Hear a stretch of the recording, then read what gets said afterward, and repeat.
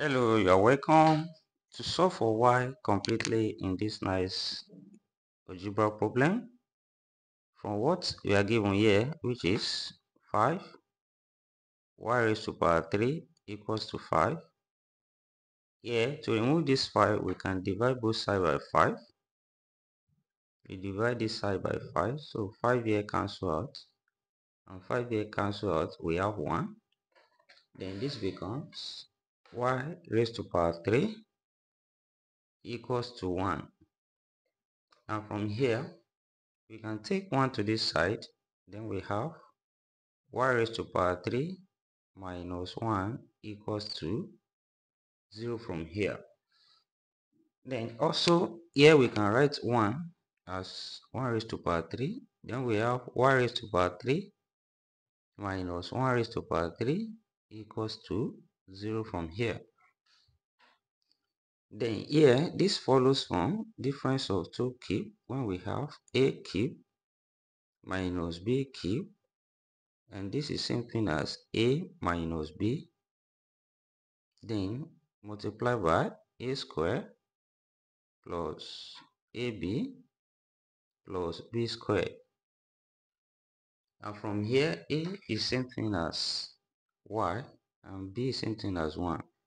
Then what we have here now, we write it as y minus 1, then multiply by y square plus y times 1, then plus 1 square now equals to 0 from here, and which is same thing as y minus 1, then into bracket y square plus y plus 1 equals to 0 from here. Then this gives us two cases. The first one, we have y minus 1 equals to 0, and also we have y square plus y plus 1 equals to 0. And from here we have y equals to 1 on this side. Then from this side we use the quadratic formula. Here a is 1, b is 1 as well, then c is also 1.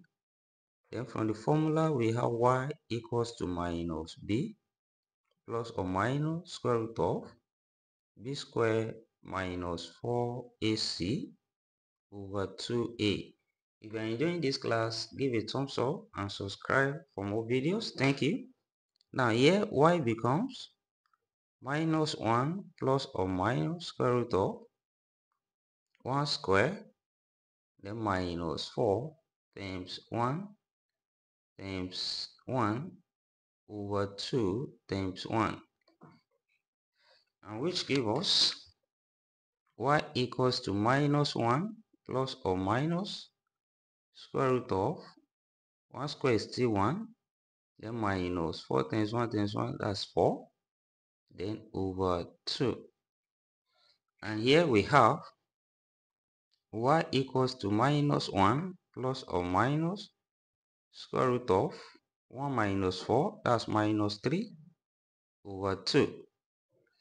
And here we can write this as y equals to minus 1 plus or minus square root of 3 times minus 1 over 2, which we can also separate as y equals to minus 1 plus or minus square root of 3 times root minus 1 over 2. And root minus 1, same thing as r, which is imaginary, that is complex number. So here we have y equals to minus 1 plus or minus root 3i over 2. So here we have two complex solutions from here. So altogether we have 3 solutions, which are the first one from here, we have y equals to 1.